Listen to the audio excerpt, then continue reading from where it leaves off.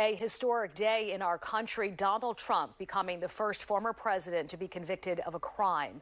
We first got word just after 4 this afternoon that the jury in New York reached a verdict in the criminal hush money trial against the former president. Several minutes later, we learned Trump was found guilty on all 34 felony counts of falsifying business records.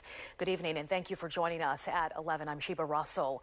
We now know that Trump will be sentenced on July 11th, and as our Shawnette Wilson reports, the former president is now facing the extraordinary possibility of prison time. Former President Trump left the courthouse today saying that he is, quote, a very innocent man. He is now looking forward to a new fight in the form of an appeal. This was a rigged, disgraceful trial. Former President Donald Trump pointing blame for a jury's unanimous guilty verdict handed down this evening, making him the first U.S. president a convicted felon. The real verdict is going to be November 5th by the people. Cameras captured the former president leaving the New York City courthouse amid crowds of supporters and protesters. What they're doing to this man is disgusting.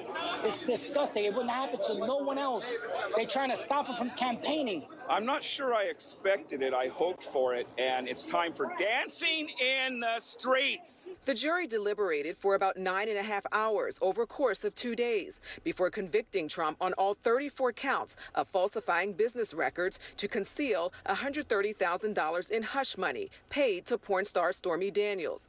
The payments meant to silence Daniels and corrupt the 2016 election. And while this defendant may be unlike any other in American history, we arrived at this trial and ultimately today at this verdict in the same manner as every other case that comes through the courtroom doors, by following the facts and the law and doing so without fear or favor. Questions loom about whether Trump will go to prison. Will he continue running for president? And how long an appeal process could take.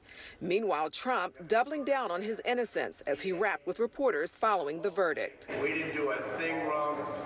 I'm a very innocent man, and it's okay. I'm fighting for our country. I'm fighting for our Constitution.